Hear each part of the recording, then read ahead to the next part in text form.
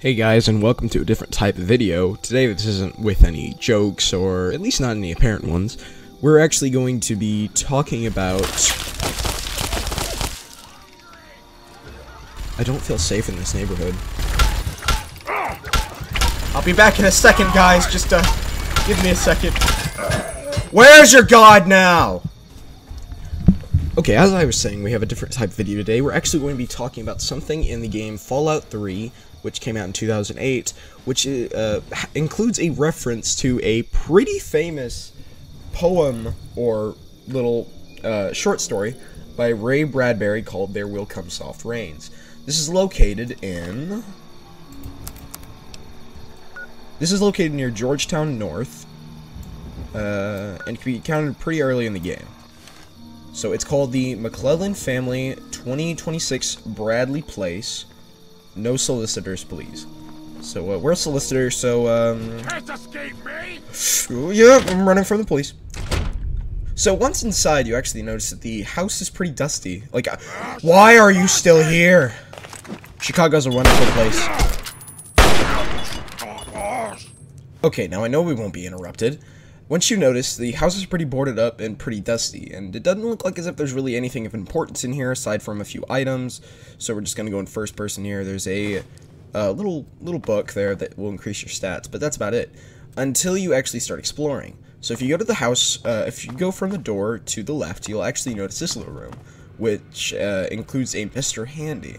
Now you can go to the little terminal, and you can activate it, walk Muffy, pick up grocery order, read children bedtime poem, or the home security mode. So we're going to actually walk Muffy. How may I serve you, master? So the Mr. Handy will activate, and it looks pretty good. So it's gonna go over to the dog, so we'll be right back when it does. So now if we go to the back where it goes, it will go to this little like backyard, and it's going to walk Muffy, the dog. But it isn't at all like you'd think. Now we're actually going to go ahead and make him do a bedtime story for the children. So, there we go.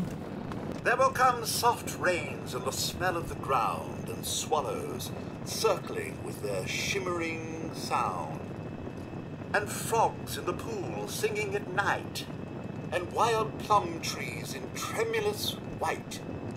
Robins will wear their feathery fire, whistling their whims on a low fence wire, and not one will know of the war, not one will care at last when it is done. Not one would mind, neither bird nor tree, if mankind perished utterly. And spring herself, when she woke at dawn, would scarcely know that we were gone. How may I serve you, master? So if you didn't get that, that was actually the poem that you read in Ray Bradbury's There Will Come Soft Rains. The poem, the short story I mean, is actually about a family whose house takes care of them, but unknowingly it's after the family had already died outside during a nuclear blast. So the house just takes care of itself and eventually burns down. Because of just trying to take care of itself. And in this game, it actually has a double meaning. Because of the war that the Mr. Handy mentioned with the poem in the actual short story, in Fallout, there was actually another war which only lasted for about 2 hours, which led to the destruction of the entire world save Ireland.